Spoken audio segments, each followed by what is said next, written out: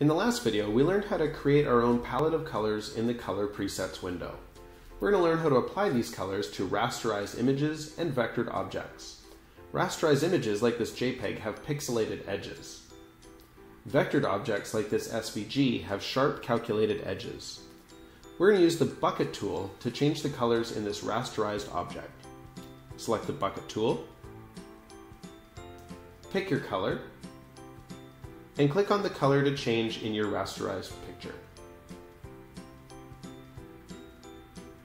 For vectored objects, we'll select the Smart Vector tool, pick our color, and click on the object.